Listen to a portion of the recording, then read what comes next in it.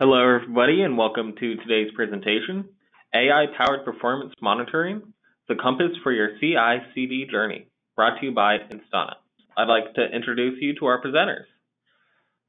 Don Brewer started his career 12 years ago and has learned by doing in-development infrastructure, architecture, and operation roles in both enterprise corporations and startups. He immediately recognized a common thread in each role that allowed him to focus on enabling teams and companies to succeed through standardization, simplification, and automation. In his current role, Don operates with one simple principle: to automate himself out of a job. Our other presenter today is Pablo, with over 25 years of broad experience in IT. Instana co-founder Pablo Barron is the company's CTO. Prior to Instana, Pablo has worked as an enterprise architect and an engineering lead in companies of various sizes and markets, including Sixt and Unicredit. He has also helped multiple startups deliver successful technical products from the ground up, which includes managing the internet solution delivery business in the early days of e-commerce. As a consultant, Pablo has helped enterprises such as Deutsche Bank, BMW, ING, DIBA, and Fiducia make strategic technology moves, especially big data implementation. All right. Well, thank you for that. Hello. Like I said, a little bit about me. My name is Don Bauer. My Twitter handle is DevOps Don. I am currently the lead DevOps engineer for Franklin American Mortgage Company, headquartered here in Franklin, Tennessee, which is just outside of Nashville. Within Nashville here, I am a Docker community leader. I've held positions such as systems engineer, software developer, infrastructure engineer, cloud engineer, application architect, and now, of course, DevOps engineer. And the industries that I've been involved with in my professional career include communications, agriculture, construction, and now finance.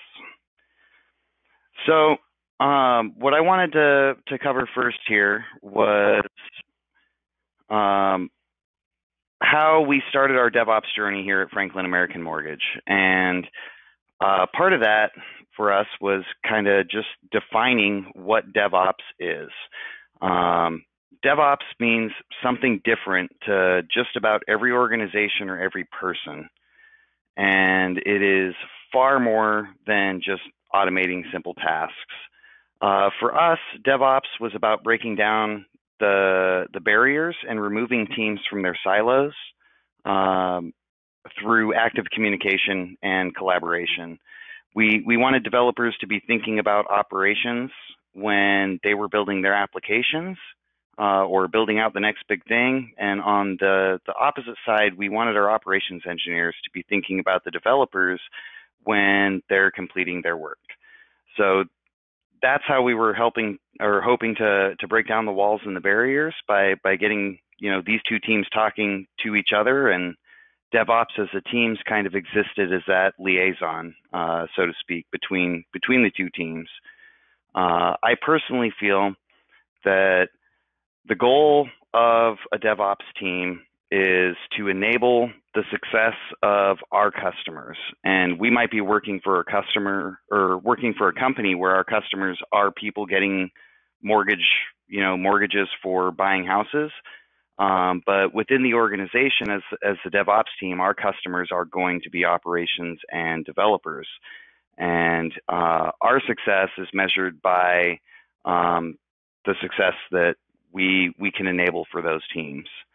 I do truly feel, like it was said in my introduction, that as a DevOps engineer, my job is to automate myself out of a job.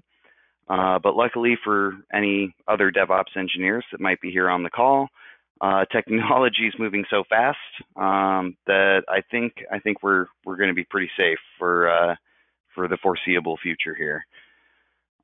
So when we started going down this path at Franklin American, we had to define our vision.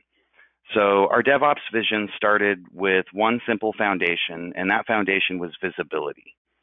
And then beyond that, we have some pillars that kind of make up the rest of our process. And those pillars are simplification, standardization, and experimentation. And these pillars they started as part of our vision, and they've now become part of our culture. And they drive the decisions that we make when we're moving forward with any project within our IT ecosystem. And the culture surrounding them is now spreading like wildfire across the rest of the organization. So the first thing, like I said, the foundation that I wanted to touch on here is visibility. So there should never be the question of what are you guys doing over there?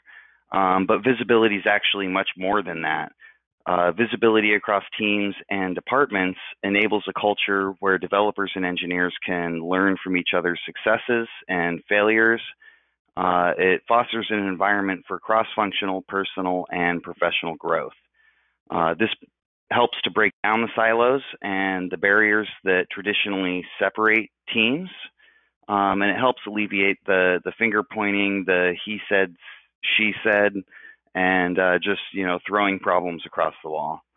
As we've evolved as a company, we're integrating visibility and transparency into all of the processes that we're employing, not just those limited to IT and our DevOps success.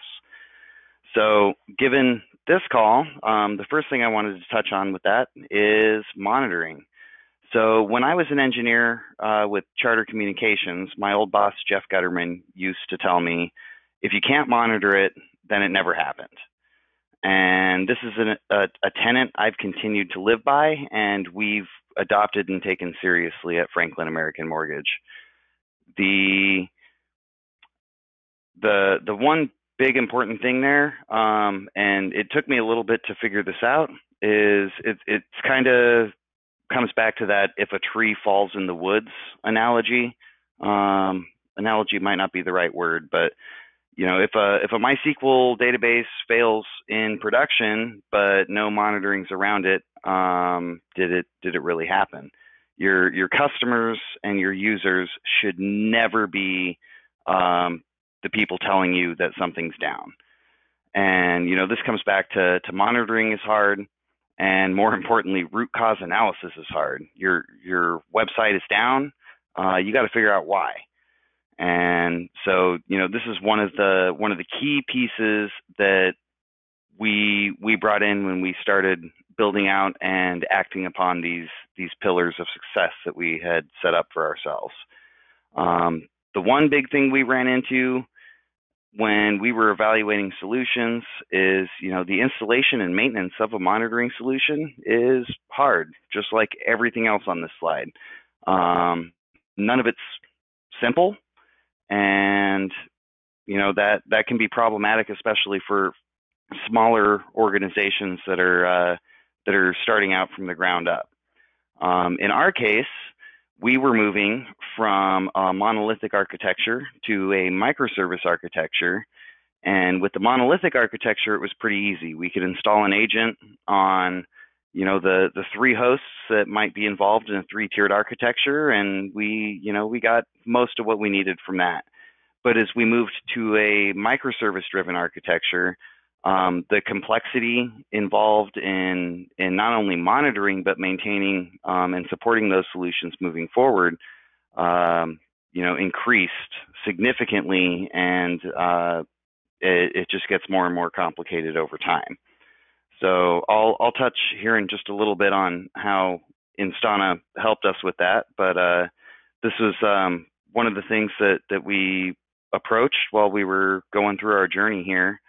And we're still happy with where we ended up, and I would recommend this architecture for just about everybody. But like I said, I'll touch on that here more in a minute. So the next pillar we addressed was simplification. Developers, and in my personal opinion, good developers are lazy, and I'm sure we're all familiar with the terms, KISS, and dry. Keep it simple, stupid, and don't repeat yourself. Good developers will create services and interfaces using repeatable patterns. And when we started putting all this together, our first question was, why should DevOps be any different? So first thing, and this is simple, automate all the things, all the remedial tasks, all the simple maintenance items, things like patches. We wanted to make sure to get all of those automated so our developers and our engineers and our operations personnel could spend their time thinking about the next thing they were going to do and not focusing on maintaining what we're doing now. The next thing was making the tools fade into the background. So tools should be easy to use, they should be intuitive, and whether we're building them, providing them, supporting them, we wanted to make sure that the tools did not get in the way as we were going through this journey and developing our new software, our next generation platform. The next thing we focused on was simplifying, was centralizing whatever we could. So, making a central repository for things like deployment scripts, things like standards, documentation, how we handle support processes, things like that. And I'll cover that more here in just a sec. And the other big thing was using community adopted standards where you can. You can't always do that, but when you can, it's simpler for your customers to integrate with you and vice versa. And this one's the hardest one for anybody who's got an engineering background, because we all want to reinvent the wheel. But don't reinvent the wheel. The wheel's just fine. As easy as it is to look at something and say, hey, I think I can make that better, what we forget most of the time is that, well, yeah, if you make it better and you do this thing, now you've got to support that thing, you've got to continue to maintain that throughout time, and you end up incurring more debt that way. After we approached simplification, the next move was to move to standardization. And like the slide says here, naming things is hard. Consistency across an organization, across a platform, across a set of software, and especially when you talk about things like microservices, is incredibly important. So we wanted to address that immediately. So we started simply with standardized project layouts. Those are as simple as just deciding on a directory structure that could be applied across code bases, across languages. So when we were building out our CI/CD processes, any of the automated jobs that we built to support that would know exactly where to look for what files it needed to do whatever thing it was being asked to do. The other big thing was standardizing interfaces for communication across apps. And this is something that's going to vary from organization to organization. So whether you're using REST APIs, socket-based interfaces, web services that are using something like WebSockets, you want to make sure that whatever you're using to communicate back and forth between those services are using some sort of standardized interface or envelope for their communications. The other thing is we wanted consistent and centralized build and deploy scripts. We didn't want to maintain build scripts and deploy scripts across these 300 projects within the organization. So we centralized those into one repository that runs as a Docker container during the CI/CD process, whether it's building or deploying. And those are throwaway containers. They load up once, they run what they're supposed to do. When they're done, they shut down, and that's it. So we don't have to bloat our projects with these build scripts, with these deploy scripts, and everything centralized.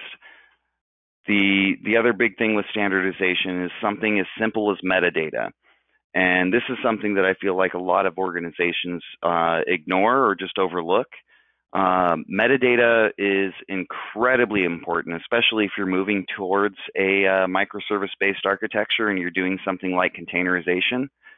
Your images allow you to attach labels that can describe them. And if you're building your images as part of your CI/CD process, you can inject those labels at build time that can link it back to a specific commit, what repo it came from, what developer committed the change, who deployed it. And when you actually get to the deployment level, you have another opportunity to inject even more metadata there. So when things do end up in some sort of monitoring solution or logging solution, anything that's gathering metrics, that just gives you more and more points to group and collate your metrics with. The biggest benefit that we've seen from this is it simplifies developer onboarding and ramp up time. So the process is streamlined because everything's standard across all the projects. So whether somebody's coming in to work on a Node project or a Java project or a .NET project, all this stuff surrounding how we deploy whatever it is they're about to build is standardized, and it's the same across everything in the ecosystem. So once we got through this with visibility, simplification, and standardization, we were able to move on to our final pillar, which is that of experimentation. And my favorite thing here is the quote at the bottom of the slide. Being a mad scientist is way more fun than being a mad engineer. So with experimentation, there was one very, very specific thing we wanted to focus on, and that is the ability to fail fearlessly.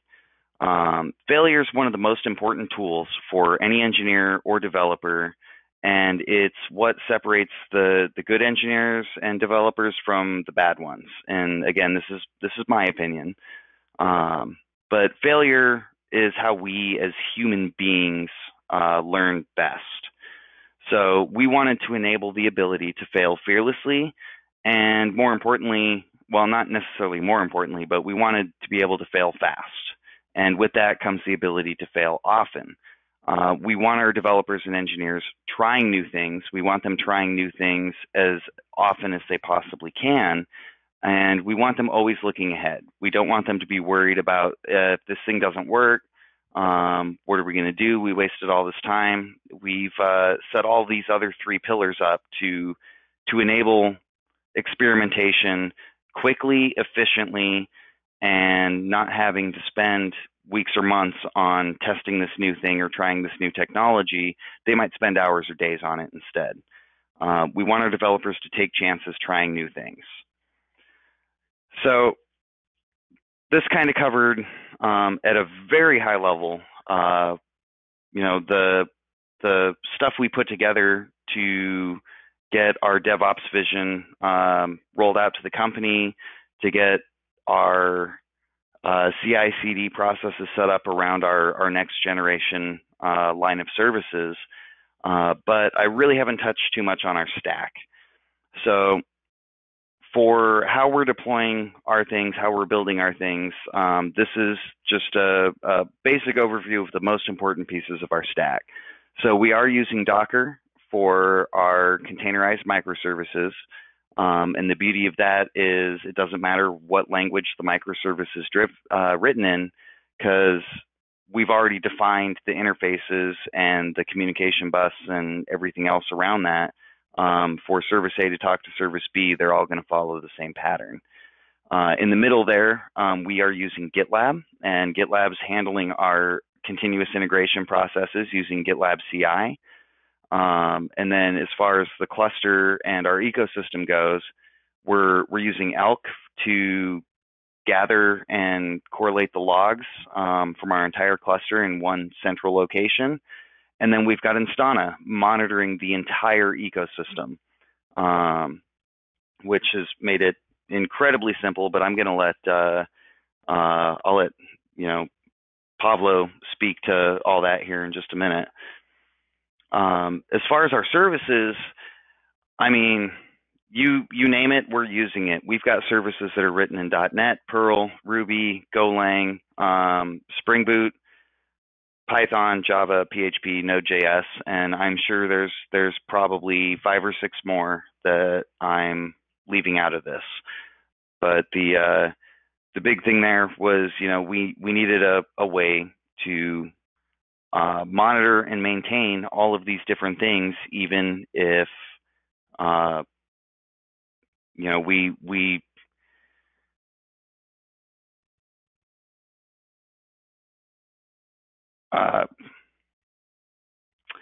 sorry, I just lost my train of thought there. But we needed a way to monitor and maintain all these things, despite that some developers are only going to be fluent in maybe one or two of these things. Everything was centralized and standardized in such a way that doesn't matter, because by the time it's deployed on the platform, it's a container. And that's really where Instana actually helped us out. So we brought them in about halfway through this journey, after having already had POCs with several other monitoring companies, and we actually had a contract with a different one when we brought them in, and they were difficult and cumbersome to maintain, and quite frankly, they didn't do what they needed for us.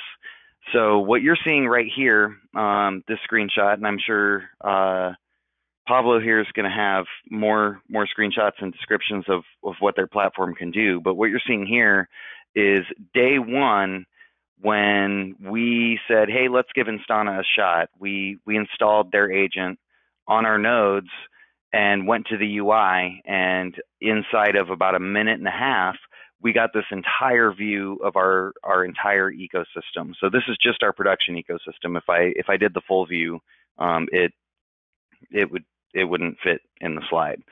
But within about a minute and a half, no configuration necessary, this is what we were able to get, and it's really helped enable us to move forward with what we wanted to do. And the next big thing about that was really helpful for us was their application map view, which again I'm sure Pablo's going to cover here in just a minute. But this gives us real-time feedback into what's going on within the ecosystem, and then from here we can jump into traces, we can jump into monitoring dashboards, things like that. And it's really simplified things like root cause analysis and troubleshooting. So before I turn it over to Pablo, I did want to just provide a couple stats, and these are just since we've concluded our journey here. We have one production cluster that's currently running about 20 environments, and a number of those environments are prod. They're just segmented by responsibility.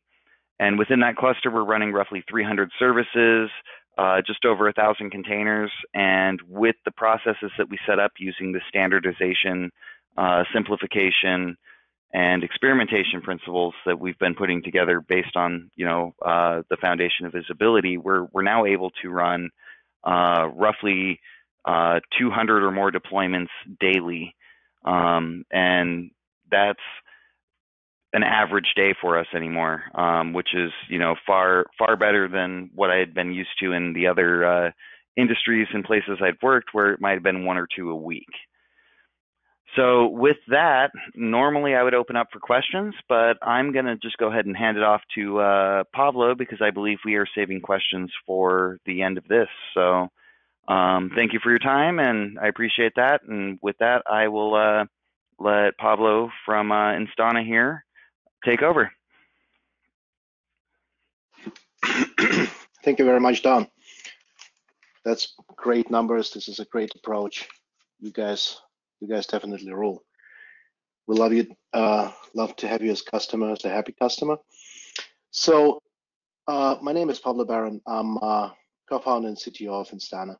And I want to emphasize in my part of the presentation of just a few aspects of what is necessary actually to make customers like Don happy with our solution, and what is definitely needed in the APM territory that we cover as a product. So who we are, we founded the company with a couple of APM experts, and we have plenty of APM experts on board in different areas, helping us shape this product and make it successful to the customers. And from the beginning, we've built for DevOps. We've built for modern architectures, modern approaches, effectively around all of the concepts of continuous delivery and understanding of change implications and really almost zero configuration, etc., because we truly believe that everything in the IT world is going into this direction. And I will explain why and how we address that. We operate globally. We have hundreds of customers in dozens of countries already, and we are a pretty new player. And we built this robot that you see on the right side that I will explain in more detail how this guy can help you build and maintain the organization Don described. So a quick overview of how we see the business IT alignment these days with everything around digital transformation. So the business needs to have their stuff as quick as possible in the market. They want to verify, they want to test ideas, etc., etc. Everything is quick. There is competition everywhere for every single industry, for every single player in every single industry. So we need to be fast and fast and fast. And IT itself has reacted on it with a number of approaches that all together build a an organizational system to effectively support this business, starting with the agile development over CI/CD, which is an extremely important part of the whole story, and I want to emphasize particularly on this one.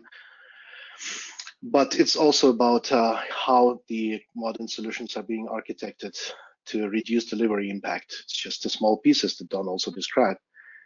And also embracing the cloud, effectively utilizing as much SaaS as possible and utilizing, the infrastructure and services that you rent from particularly public cloud providers, just to have elasticity going. We pack everything in container not to underutilize the pretty expensive virtual hardware or real hardware. And you still need to maintain the big picture. So here's where the container orchestration like Kubernetes comes into play. So IT is becoming real fast, and it's not yet there. It is, but the question is, how fast is fast? There is a price that we're paying for this, and this is definitely complexity. It is challenges. What is happening is that since we split everything in smaller pieces, give responsibilities to many, many teams that are continuously pushing their artifacts, the code into production to verify ideas or to simply fix bugs and whatsoever. The time to market is very short. It's many hands and many contributors. It's many different artifacts. It's way more, as you've seen on slides from Don, that they have migrated from a monolithic application into microservice-based application. And you've seen on this graphic that there's much more pieces interconnected.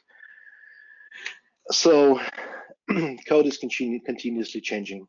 As you've seen, this customer is doing over 200 deployments a day. The price you're paying for that is complexity. And what we like to say is that with many artifacts and versions and contributors with many hands, this leads to chaos. Chaos is not necessarily a bad thing. If the chaos is controlled, it's actually a great thing, because that's where you can implement what Don has spoken about: experiment, try out things early, etc., etc. Just to give you a real quick overview, just on a few hosts of some of the environments we're monitoring. This is how the logical layer can explode. It's just too many pieces just talking to each other, connected to each other. This is a pure explosion, even in a very small environment, infrastructure-wise. So how do you beat complexity? You actually need a robot. I mean, because what you can manage, what you can handle with humans in a small environment that perfectly works, in a large environment with a lot of changes going on, you need to automate as much as possible. So here's how we structure that. We are continuously discovering, it's not the product itself, it's continuously discovering every single piece of technology, every single logical component that we need to monitor, where we are installed on. You don't need any configuration for that. There is just a few very small exceptions where it's definitely needed, but the absolute majority is just zero configuration. And you just roll out our agent, and there you go. As Don said, 1.5 minutes until almost full visibility. We also understand a lot of technologies. We're automatically attached to a lot of technologies. We really see them. And once the data is flowing, we have 1 second resolution for all our metrics, and we have immediate collection of traces in the field, which gives us the ability to visualize the problems instantly, and also everything that I will speak about in the area of artificial intelligence, how we see it. We have very precise data to operate upon, so it's not sampled if it's not necessary. It is pretty raw. And we have this robot, we call him Stan, that sits there as a part of your team and helps you beat complexity just on a high scale. So just a quick idea here. As you see, we're moving from the right to the left. We are approaching everything around continuous delivery. We're just approaching very short time to market. We package our things in the very small packages that are, so the dependencies between them are there at runtime, but at the development time, they are literally zero, and everybody can push themselves. So we're moving towards very high velocity of delivery, but at the cost of increased operational complexity, because this is like, how you keep the energy. Somewhere there is a cost to pay. So what the whole story around continuous delivery is that you should be trying to automate as much as possible. I like what Don said.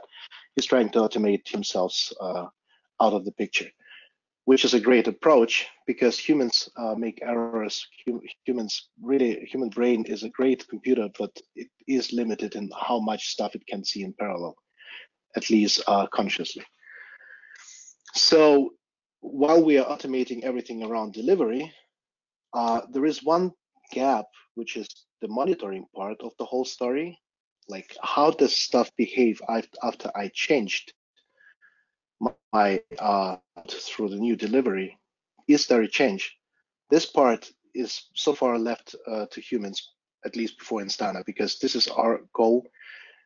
Our message is you should not be doing monitoring by hand manually. You should automate as much as possible out of it. And then you have the whole automation story going from as much as possible tested, as much as possible delivered, as much as possible monitored.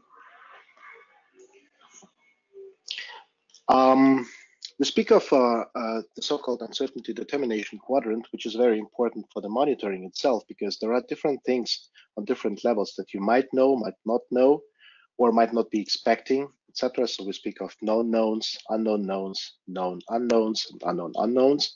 I will use them as a reference on the further slides. So if we look into how classic APM worked, which is a great foundation, it is a great concept, definitely is needed for the monitoring post delivery. What it gives you as a classic APM toolset, it gives you a quick understanding of the known unknowns. It will help you solve very quickly what you already know, but it's all mostly around the code. The story is larger. It's not only the code, it is how the code behaves in a particular environment, on particular infrastructure, in a particular cloud account, etc., etc. So you're gonna need to combine all these things. And the next step that is being approached in the monitoring space is to control this by rules. So I'm sure that everybody is doing this, has been doing this, like configure your own thresholds, etc., etc. This is a very neat instrument when the change rate is not high enough. When the change rate is like, as we have seen, at over 200 deployments a day, what can really change with every single piece of code that you push into production, the whole picture actually can change. So you will have to continuously adjust your rules and make yourself as a human being inevitable part of the monitoring solution, because you on one side have the understanding of what's going on. On the other side, you need to adjust this as you go. So you keep yourself busy. You cannot really automate yourself out of the picture. But this approach is very powerful if you can manage to kind of adjust that, especially when it's about the known knowns, about catching the stuff that you already know and you prepared for. The further approach is to introduce statistics, and different tools on the market are doing just that, focusing on this. The statistical approach is giving you the kind of rudimentary prediction ability of what's going on. But when you look at the right side, this is a very famous quartet. So all of these data sets have exactly the same mean statistically, which means that when you just operate on these numbers, you lose the detail, the level of the detail. You see that some of them have obvious outliers, and you would not catch them with regular statistics. Well, you can do much more with percentiles, of course, but this is again adjusting, manually adjusting, experimenting, etc., etc. Also, statistics, if naively applied, will assume some sort of data distribution not learned. So you would assume kind of a bell curve over the day, which is not really the case with very many setups that we are seeing. But statistics goes into the right direction, definitely, and it helps identify the so-called unknown knowns. And it's a great tool in a tool set. But what you definitely need here is kind of more semantics.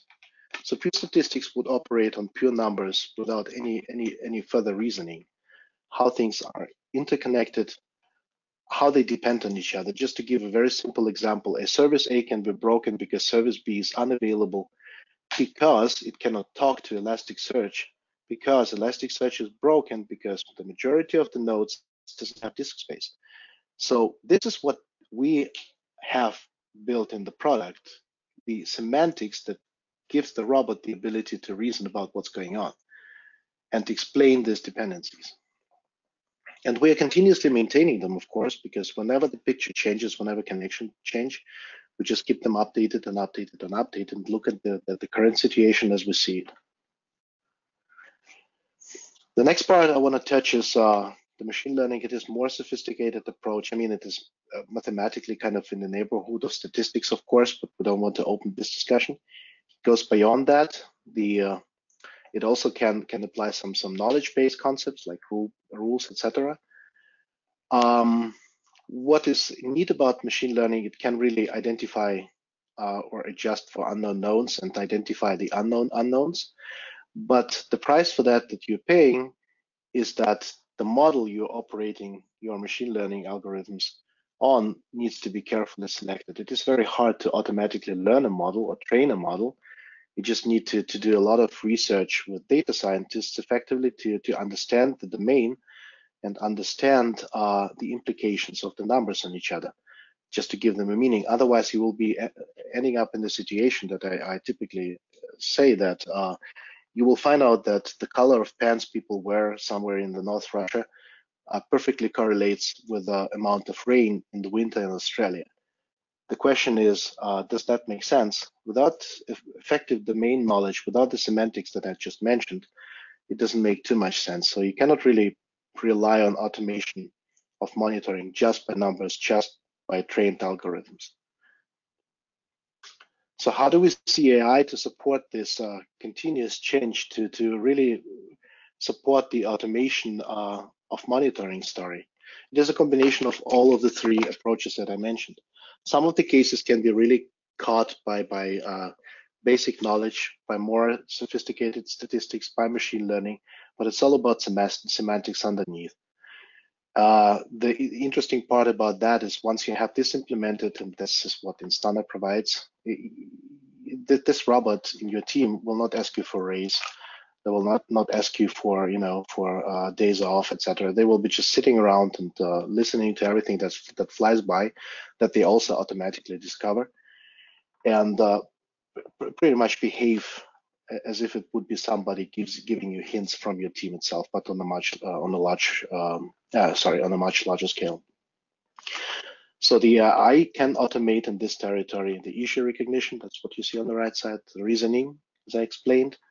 Selection of the components for troubleshooting. If you have so much stuff going on, but this is just a particular area where it's broken, you need to focus. And this is what we give with our tool.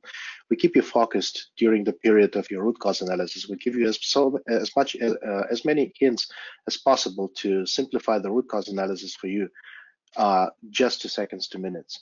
And from there, you can really roll back and see what you need to change in your code, etc.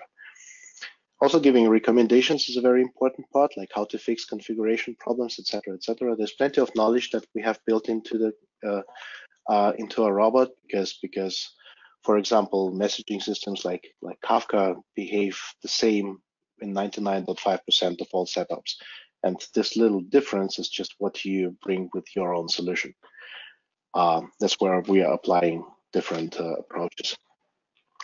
Also detecting complex anomalies and giving you reliable forecasts on how your system is going to behave once we see how it has changed with the recent deployment.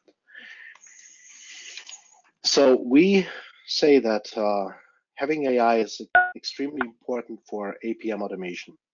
And the APM automation is extremely important to really close the circle of what you do with your DevOps organization and what you do post continuous delivery as you go. Just to summarize that, what the robot can do, they do automatic discovery, as I said, also observation of changes, continuous observation, immediate analysis of the data points flying in, including traces, like less structured data, including metrics that are more structured data. It gives you actionable hints. It has a short and a long-term memory. I don't like the analogy with the brain, but it's necessary to see the problems on a larger time frame and on a smaller time frame. It just depends on the semantics of the particular time series, for example. And we also support multiple data sources. So the message here is ultimately monitoring the world of modern academic applications requires AI to work properly. And as I said, it is complementary to your DevOps and CI/CD adventure. Another summary is how we structure this in our pillars, 6 pillars of application management. This is how we see the whole territory these days. You need the auto discovery, you need a high fidelity visibility, 1-second resolution in our case, a sophisticated application model with semantics that is also extendable to whatever new layer of deployment or infrastructure people come up with after the orchestration. That is kind of meshes are coming, etc., etc. So people can keep adding layers and layers and layers, and we have a very adjustable model to adapt to that continuously. We're cloud native, and we built our own solution to best support the solutions we're monitoring. So we architected it the same way how we monitor, like the environments that we're monitoring. And there is the robot that would predict incidents, point you at incidents, give you sufficient hints for very quick root cause analysis, and hopefully get you to problem resolution. That's it from our side. We're open for questions, I think.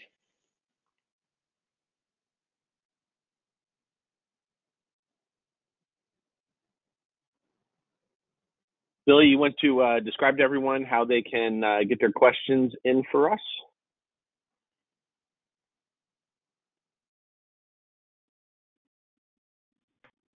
You can post your questions into the chat panel, and they will be read aloud and answered. All right, thanks. Thank you, Pablo and Don, for 2 completely awesome presentations. I'm a geek with this stuff. I eat it up. I'm sure a lot of the attendees like it too. In fact, we do have a few questions that have popped up already. The first one is for you, Don. How long did it take your team from the initiation of the DevOps project itself to start seeing changes in operations, and what were those first changes you saw? So that's a fun question to answer. So from start to finish, and I did cover this when I spoke at DockerCon last month. The the fun thing about this is we really started building and promoting this in November of last year. So I mean that's 7 months, and the results were almost immediate. And what's been really interesting about that is as we've gotten better at it, as we've got this new paradigm, new way of doing things pushed out across our innovation team, rather than getting a top-down directive that's getting pushed out to the rest of the company saying, hey, here's how you guys need to do things now.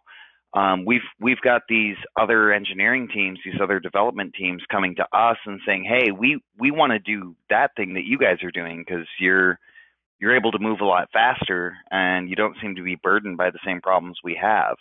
So that's made adoption a lot faster. But as far as like the first change that we saw, the first result of starting to implement this was as we started hiring new developers to expand the team to actually take everything that we'd put together where we wanted to go.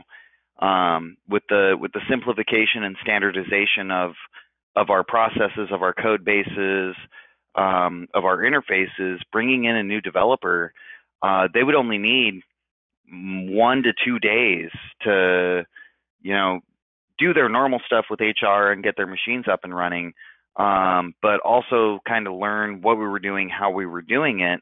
And they had all the documentation available. So within, their first 2 days, by the third day, they're providing value. They're adding to what we're trying to do.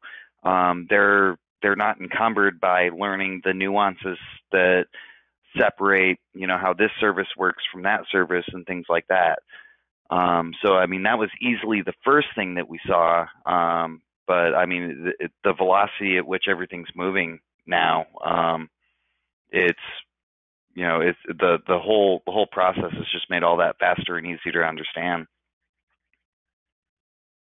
That was a fun answer. I like that answer.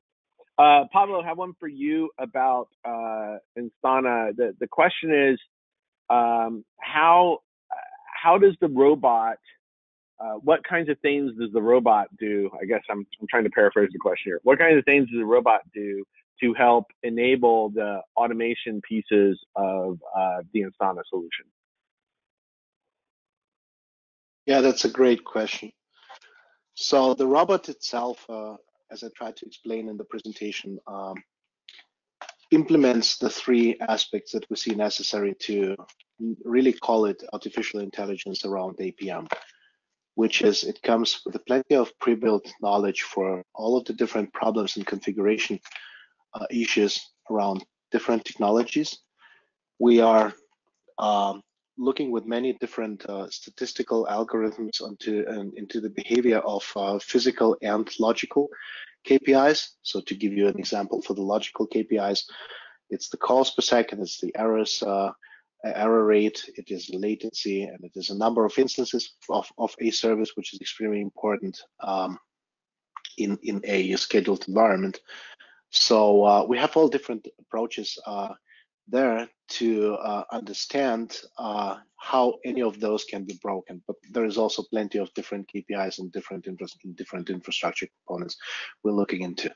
Now, what the robot does then, and I mean, it's not only statistics, there's plenty of machine learning as well, where we try to train on a stream or on a longer time frame, etc., etc. It's a whole list of algorithms. But the algorithms are less important. What we really call the robot in this case is that it allows you to, so it gives you a special object once your public service KPI is broken. It gives you a special object telling you why it might be broken, what is the reason for that. We use our own semantics, the connections between all the tiny pieces to explain what's going on. And I gave this example with a very simple example with a service that cannot talk to the other service because the elastic is broken because of some of the physics underneath. And we look through all of them. So we apply all of the knowledge and algorithms on different metrics and also metadata in some cases like configuration, etc. For every single piece of technology. To give you a complex example of how a path in the graph, that's how I call it, the dynamic graph, how a path can look like, we speak of a service running like on 16 Spring Boot applications. Any of this is itself a JVM. It is itself a Linux process inside of a container on a host in a AZ in a data. Plus, there is a parallel path that goes into the Kubernetes space then, because it is part of a pod of a deployment in a cluster, etc., etc., etc. So we look at all that, apply all these different algorithms and knowledge pieces on all of the smaller pieces, then we bring them together in terms of reasoning, because we have the explanation pre-built in, like to tell you that A can be broken because of B, because of C, because of D, and you get a real condensed picture on what's going on during your incident instead of having to look into. So you know that when this happens, you need to look into this service. This approach scales in a smaller team, in a smaller environment. This approach doesn't scale when you have gazillions of different microservices interoperating, developed by many different hands. So the root cause analysis in this situation is extremely hard. So that's the approach we took for our robot to simplify and almost automate the root cause analysis. Thank you, Pavlo. Hey, Don, I wonder, do you have any experiences that you could share what you've seen the robot do to help you guys automate? Yeah, actually, I do, and this is one of the things that every time I talk to somebody about Instana, that I bring up is, we've had several crises that Instana's helped us solve, or in a lot of cases, Instana's helped us prevent. So, one of the simpler ones is, things like infrastructure monitoring. So when we brought Instana in, we were more or less using it for its APM layer, but it's also monitoring the networks that our hosts are connected to, the disks that are mounted on those hosts, and it was able to quickly identify, hey, this disk is filling up faster than you're purging data off of it, and if you do nothing, in 4 days, it's going to be full, and you're going to have an outage. And we've had that happen, several times on our stack as it's running now. So we were able to set up a notification surrounding that, pointed to a webhook we have listening on our side. Now, when that's triggered, we automatically run a cleanup script on that node, which would normally happen when it's rebooted, but that might only happen once a month. And so we were able to automate remediation of a problem that hasn't yet occurred using the AI that they've got put together behind this. And then when we have had issues that have affected our production systems, we have a web interface that has gone down, and customers can no longer access whatever service it is. Instead of going in and, clicking through monitoring screens, trying to figure out, okay, well, this thing's okay, this thing's not, what's this guy talking to? We logged into Instana and it said, hey, here's the issue. And it was really clear about it. It said, hey, this service is down, but this is why we think it's down. And, it was 3 services away. Our Redis database ran into some sort of sharding issue. And it probably would have taken us an hour to get to that conclusion. And all we had to do to land there was click into Instana, click on the incident, and it was able to immediately say, hey, this is the symptom, but we think this is the cause because this happened, within the same time. I mean, there's, 3 seconds before before the data that gets picked up and analyzed by Instana is available to you. And so within 3 seconds, we knew there was an issue and we knew exactly where to look to, fix it. And I mean, that's been huge. It's one thing to put stuff like that in a slide deck or on your marketing site or anything like that, but in practice, we've actually seen this robot work. And with the alerts and stuff it's thrown, we've been able to automate a lot of the the maintenance tasks that are associated with it, but it's also helped us tremendously in actual issues that are affecting actual customers.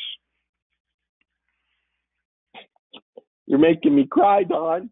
Thank you for that great description. It is the top of the hour, and on that fantastic, phenomenal advertisement for Instana, I think I'm going to turn it over to you, Billy, and say, let's go ahead and say thank you to the presenters and the attendees.